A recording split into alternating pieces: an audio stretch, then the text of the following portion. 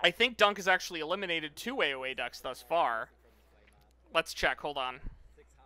They're up while they're updating houses. Let me look back and look at the records. Dunk, this was an AoE deck that Dunk played here. This was not an AoE deck. So the other AoE decks lost. So Dunk beat 1 AoE deck, and this is the only remaining AoE deck. So Dunk will have a chance to knock out 2 of the 4 AoE decks day 2. So we will see. This is exciting. I like this. The players are talking about decks, explaining cards and such. Konstantinos wishing that EMP Blast is at the bottom of Dunk's deck. EMP Blast is the card that Dunkuro has in Pink Fraud that is an answer to all of the 9 artifacts. I think it's 9 that Konstantinos has. If it's not 9, it's a large number that Konstantinos has. Let me look at Zetadrive. Hold on. Yeah, he does have 9 artifacts. So the players, I think Dunk's waiting for Fraud to be returned from the deck check process. Konstantinos is shuffling his deck. This is high-level Keyforge, folks. This is as big as the stakes get currently. You could see the creatively chosen pink sleeves. Yes, on Pink Fraud. Because for the aptly named Admiral is slaying the Pink Fraud. So this is the match that we're all waiting for. Dunk is gonna pile shuffle, and I'm gonna have a bit of a chuckle because we've had some conversations in the past about how pile shuffling is not really shuffling that much, but he's gonna do it anyway. They're gonna exchange our Archon cards. You can bet that both of these players know exactly what the other players are playing. The deck lists were released last night. Last night, local time. In the U.S., it was during the afternoon, and they've had all the time in the world to review each other's deck list, look at potential opponents, and they know exactly, who they're playing, when they're playing. They can look at the brackets that have been created by myself and others online. So none of this is private information, but they are taking last-minute reviews to look over the deck list and see what potential threats they see. Konstantinos sees that Dunk has EMP Blast in the deck, which is the big answer to a lot of his artifacts.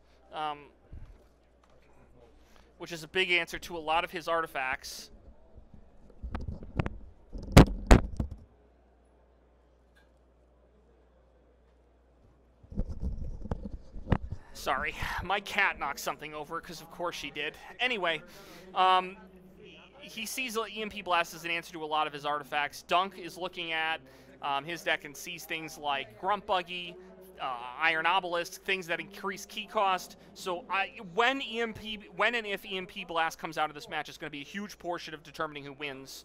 We're going to see some other interesting interactions depending upon what sort of board presence Konstantinos can build, and if Dunk can answer. Players are getting ready. They're shuffling up. The clock that's going at the top of the screen, by the way, I'm not sure if that's accurate.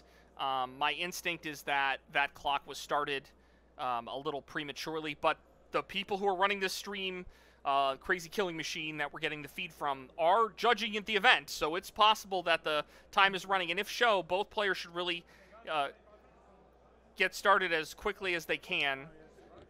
Because with Konstantinos' deck, Grump Buggy, Iron Obelisk, things can tend to go long. It looked like Dunk rolled 1 die and Konstantinos rolled 2 die, so I can't quite tell who's going first. Looks like Dunk is going first. Players wish themselves good luck. Dunk opens a hand with 3 Logos, 1 Mars, 3 Logos, 3 Mars, 1 Shadows. So we'll see what he opts to play turn 1.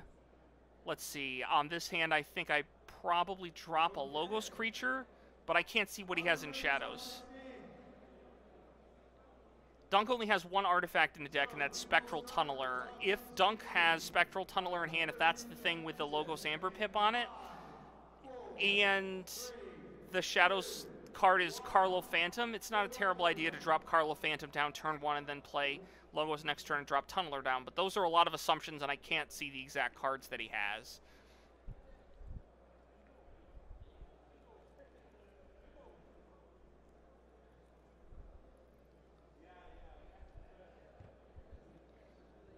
Konstantinos taking a mulligan here, drawing to 5. There it is. So he was Carlo Phantom, so I was correct. That was Carlo Phantom in deck. So that probably means, well, he could have just played the single Shadows creature anyway, and even if that Logos card with a pip is not Tunneler. No, that's Reverse Time. Okay. Reverse Time is a super important card in this deck. We'll come back to that in a minute. Let's talk about Konstantinos' decision. Konstantinos is sitting over here looking at, it looks like Labwork, Sloppy Labwork, Grump Buggy, Sound the Horns, and Obelisk. So that's a pretty good opening hand for him. He's getting all the artifacts online very quickly. Oh, that's Wormhole. I'm sorry, not Labwork. So he's wormholing into Groggins. Okay. He's then going to play, I think that's Sloppy Labwork. He's going to archive Grump Buggy. Surely discard Sound the Horns, right? He can't discard Obelisk here. That feels real bad. I guess he could discard Obelisk, but that's bad. He should, yeah, he discards Sound the Horns. That's correct, in my opinion. And then draws up. Dunk's playing Mars. Dunk is just going to brute force out Megamouth, Grabber Jammer, Squawker to reap to ready Megamouth to reap and reap. And ready up.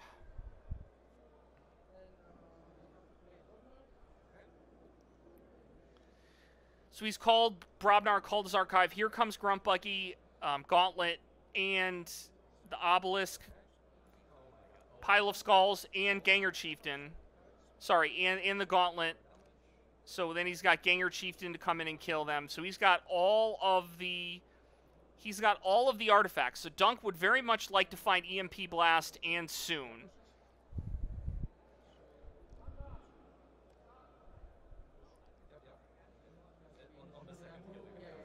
Okay, so Dunk is probably going to call Logos here. He could call Shadows, but I don't think he's going to do that. He's going to Reverse Time his deck. I will redraw all of them anyway at the end of the turn, so that's fine. It's fine to not shuffle them. Labwork. He's going to play Labwork to archive a card. He did not shuffle his deck because he's going to redraw all those cards at the end of turn anyway, so there's no point in going through the shuffling process. He's readying up and drawing 5 cards. So he was going to draw all the cards that are discarded anyway. There's no point in reshuffling. Excuse me, that were in his draw pile. There's no point in shuffling his draw pile if he's going to just draw all the cards anyway. That's what he told his opponent and the judge, and they both said that's fine. So Dunk needs to draw, I believe, 2 more cards out of his deck. Presents his deck to his opponent. He's really hunting for EMP Blast here because he's now got all of the key cost increasing things on the board. Dunk needs to draw 1 more card. Okay, and there he goes. He's got 6. He's redrawn Reverse Time. Okay, so that's a good card. Reverse Time is great in this deck because the average card value is so high that if you run into a sequence of cards that benefits you, you can immediately replay them in almost immediately the next turn with all of these things. Dunk, however, needs to start jamming cards on the board, in my opinion, filtering hand, going through deck as quickly as possible to find EMP Blast. He needs to find EMP Blast in this deck. He pulls his archive. He's going to play Mars Creatures, Grabber Jammer. Yeah, he's moving all that stuff down. Thanks, Dunk. Playing Grabber Jammer to ready Megamouth. He's going to reap with Megamouth, probably. To use something to fight would be my guess. The play here is... Right, the play here is...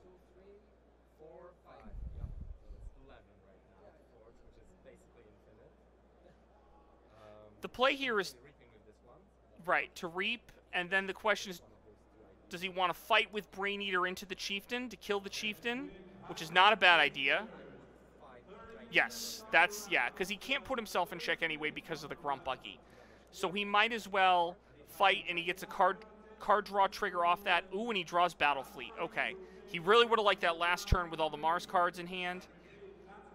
With all the Mars cards he just played. But he is going to get to 6th. Again, that's not checked because of the Grump Buggy. He's going to play Battle Fleet just for the Æmber. And I would expect that we're going to see reverse time next turn. Now, Dunk is kind of, it's not, I was going to say laid a trap. He hasn't laid a trap here, but he has put his opponent in an interesting position because Dunk actually wants his opponent, or at least isn't really angry if his opponent kills the Grabber Jammers here.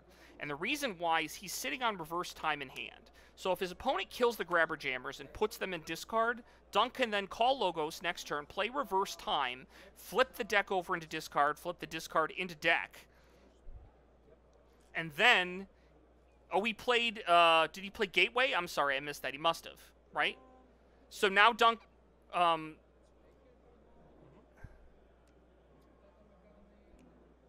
so he plays Helper Bot, Titan Mechanic, and Cowfyne. He's considering holding on to Entropic, which is probably not right here. Dunk doesn't really care about board state most of the time. He should discard it or damage that. That's fine, just to get an extra Æmber. He's still not at check. So I can force for 8? No. +1. Oh, this is damaged now. It's damaged. Okay, right. So, okay, never mind. He was right to use Entropic there because it caused Iron Obelisk to trigger to prevent Dunk from forging. So Dunk now plays reverse time as expected, flips the deck over into discard, is going to shuffle the deck that's full. His deck is now full of mostly Mars cards, including Battle Fleet. So he's setting up a pretty good Mars turn next turn. And we're going to see here, we're going to see Dunk decide whether or not he wants to play Graft. He probably does want to play Graft for the Æmber. Plays Graft for the Æmber. Plays Quixo. Draws 3. So he unfortunately only has 1 Battle Fleet in hand. He does not draw the second Battle Fleet, which probably means he's going to play Shadows, if I'm reading his hand correctly, next turn. He could play Logos, but he's likely to play Shadows, or he could just pivot and say, I'm going to take a crack at playing a Battle Fleet for 2.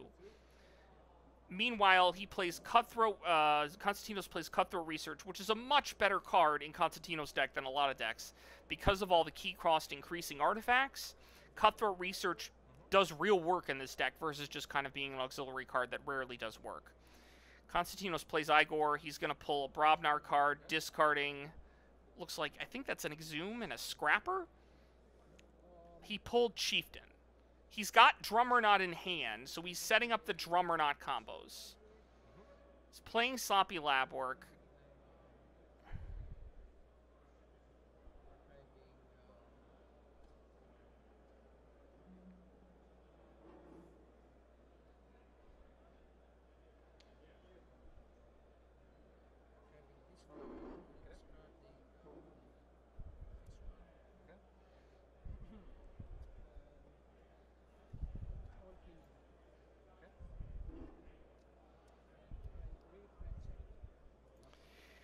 Yeah, so we'll see.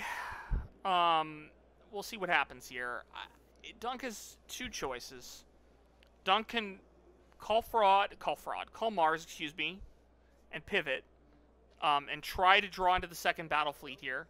Or he can call Shadows, Poison Wave, kill a bunch of things. And he plays Lights Out to pop everything back to hand. So that's a pretty good stalling tactic here. Unfortunately, we know that he has Drummernaut and Chieftain in hand. So this is going to be a problem for Dunk, because what's about to happen is that he's going to call Brobnar and make a whole bunch of Æmber. Now, Dunk has drawn into the second Battle Fleet. So this is the benefit. The benefit is that Dunk has drawn into his double Battle Fleet combo in hand that's going to let him access the deck. And he's going to reap with Chieftain. Sorry, with Cowfyne. Chieftain's going to ready. He's going to play Drummernaut to pop Chieftain.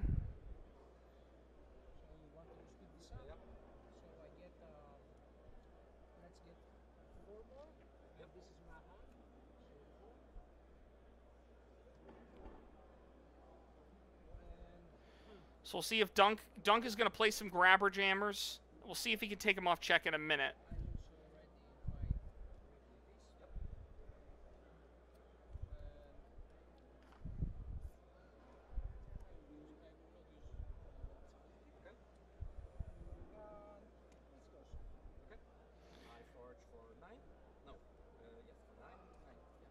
So Dunk does get his first key. So that's a really important part of the match here. Dunk is really looking to draw into EMP Blast here. He would really like to decrease the cost of keys. Here comes the Battle Fleet combinations. So he's drawing 4 cards. He needs 1 card out of deck. So he's...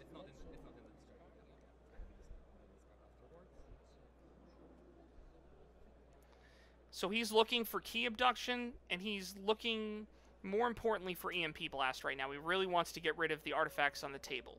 He also wouldn't mind having another Squawker, but let's see. Let me do some quick math here. Konstantinos is at 6, 7, 8, 9, 10.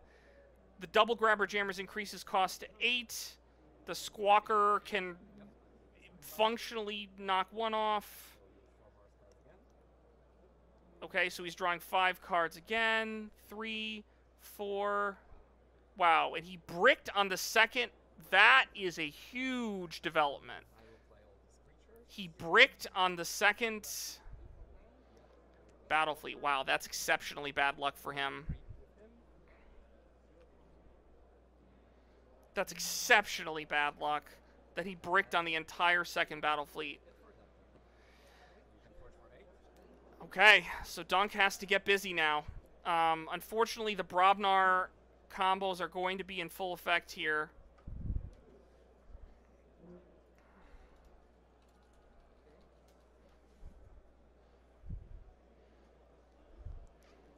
Dunk is in a bit of trouble here. He has not put himself in check.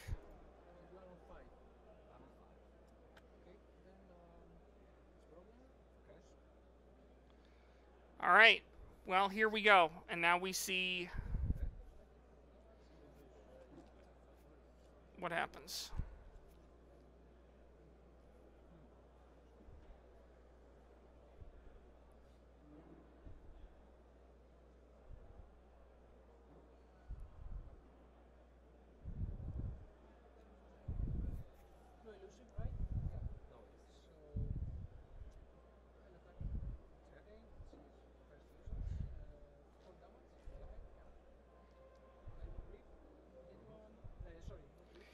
Okay, so he's figuring out how to sequence this. He's gonna end up putting himself in check here, and this is a real big problem. Dunk is in trouble here, and it stems from him getting exceptionally unlucky on the second Battle Fleet trigger and not drawing EMP Blast or Squawker to take him off check or anything else. So he's now in check at 7, and Dunk has got to find some answers for this. Now at 8. I don't know that Dunk has enough answers for this in deck. He can take advantage. He can take advantage of Grump Buggy if he can find things like Brain Eater and Logos. But Dunk might just be dead here. It's a very rough way to go out in top 4 if he does, for this reason.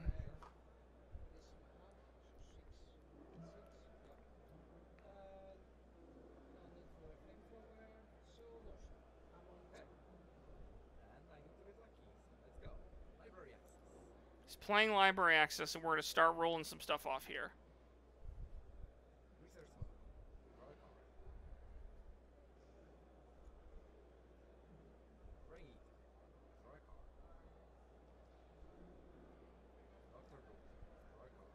Okay, so he's now increased the key cost by 2 because he's played 2 creatures that are above 5.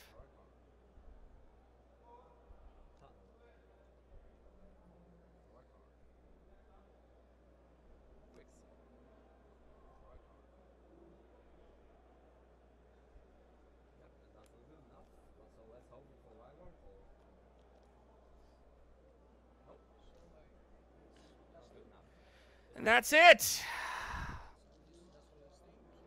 Konstantinos has won.